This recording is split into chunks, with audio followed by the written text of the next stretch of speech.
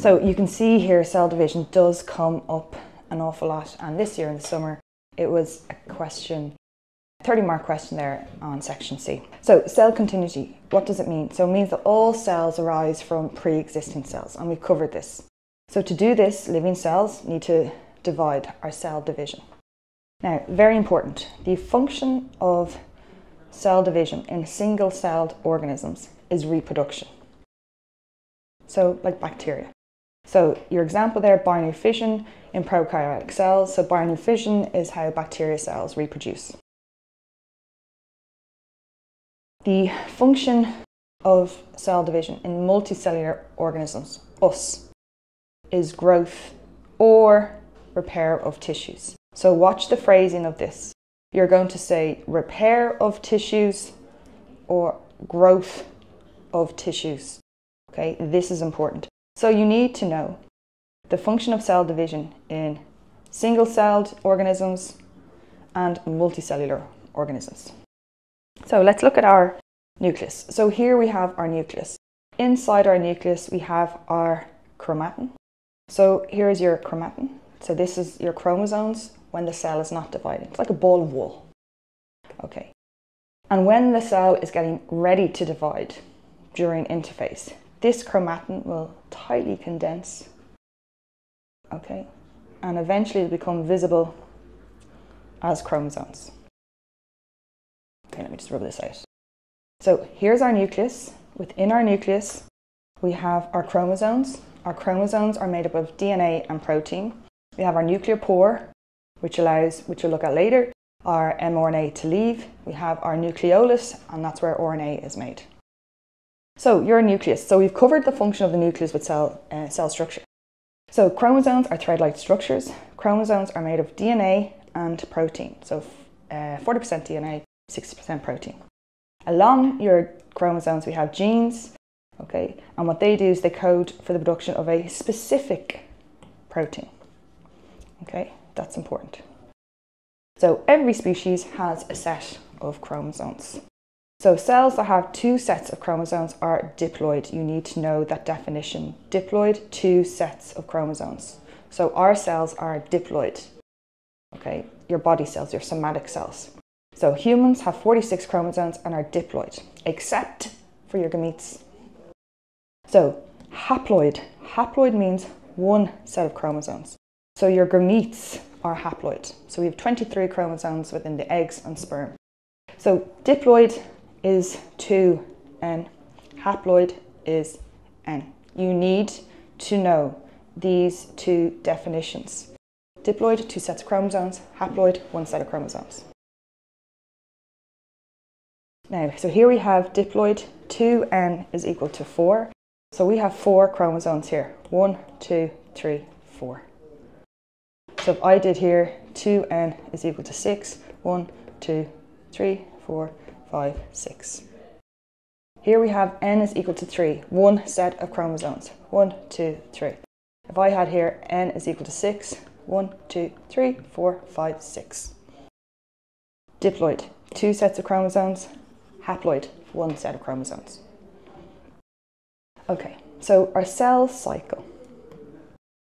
So a cell's lifetime consists of the cell dividing or the cell not dividing. So it's like a pizza. One slice, small slice, that's when the cell division is taking place. The longest phase of a cell cycle, about 90%, is interphase. And then we have our cell division. So your cell division is your prophase, metaphase, anaphase, telophase. Interphase is when the cell is getting ready to divide. Okay, so here we have a little brief overview of your prophase, metaphase, anaphase, and telophase. And then in the blue here, we have interphase and what's happening. Now, interphase, longest part of a cell cycle. What's happening during interphase? So your chromosomes are elongated. Your chromosomes are visible as chromatin during interphase. Okay, so we cannot distinguish individual chromosomes at present because it's a mass of material called chromatin. So chromatin is when your chromosomes are not dividing. It's like a big ball of wool. Now, what takes place during interphase? So cell organelles are made. Example, mitochondria and chloroplast. Okay, so it does produce some chemicals needed for growth. What cellular processes take place during interphase? DNA replication, photosynthesis. If we're making mitochondria, respiration can take place. If you're making within the plant's chloroplast, photosynthesis can take place. What biomolecules are made during interphase? So your nucleic acid, which can be either DNA or RNA, which links back to protein synthesis. We can make proteins, carbohydrates and fats. So you need to know, I would say you need to know about 3 things that take place during interphase. So remember, interphase is the longest part. Interphase, the cell is not dividing. It's getting ready to divide, okay? So here's my interphase there. This is your mitosis. Okay. So here we have our chromosome versus our chromatin. Within the nucleus we have our chromatin. So remember, chromatin is when the cell is not dividing during interphase. Your chromosomes are going to become visible as we come on to prophase. So what's the difference between chromatin and chromosomes? So chromatin is unraveled DNA, chromosomes they're tightly packed. Chromatin is elongated thin fibres, chromosomes they're thick fibres. Chromatin is in the cell during when it's not dividing during interphase. Chromosomes are visible when the cell is dividing during mitosis or meiosis. Chromatin is not paired, chromosomes are paired. Okay, so we're going to look here for cell division and mitosis and meiosis.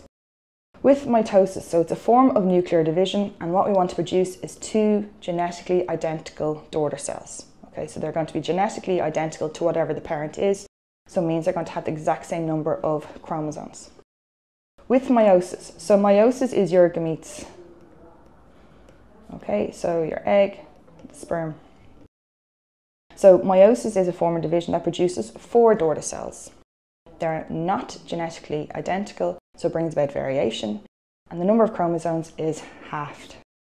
So here we have a quick overview of comparing mitosis to meiosis. Mitosis produces 4 daughter cells. They are genetically identical to the parent. So in this cell here we have 4 chromosomes. So this means here we have 4 chromosomes. In this cell here of meiosis that's dividing, we have produced 4 daughter cells. They have half the number of the parent cells. So there's 4 here, so that means each one of these has 2. And these are not genetically identical, so variation has been brought about. Now, the role of mitosis. So the role of mitosis is growth and repair of tissues. So growth of tissues, repair of tissues in multicellular, which we've covered before. And again, reminding you, in unicellular organisms, it's reproduction. I can bracket off there, asexual. Of mitosis, there's 4 phases, 4 stages. Prophase, metaphase, anaphase and telophase. So, I is your interphase, prophase, metaphase, anaphase, telophase. So, you can party Monday and Tuesday, you can pass my algebra test. You have to know those 4 stages and the order in that they come. Now, terms that we're going to look at that will help us for this chapter. Chromatid pairs, what does it mean? So all chromosomes replicate themselves before cell division. There's 2 identical chromosomes called a chromatid pair. This will be a chromatid pair. They are identical. The centromere, so it's the structure on the chromosomes that hold the pair of chromatids together. So this blue could be my centromere. Centrioles are the organelles in the cytoplasm that produce the spindle fibres. So we'll look here, my centrioles, it will produce our spindle fibres. And your spindle fibres, they're the filaments that will attach themselves to the chromosomes during mitosis. Okay, so let's look at prophase first.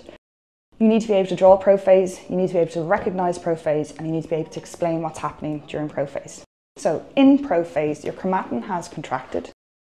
So now it's visible as chromosomes. So your chromosomes are now as chromatid pairs. Another very important thing is that your nuclear membrane has broken down.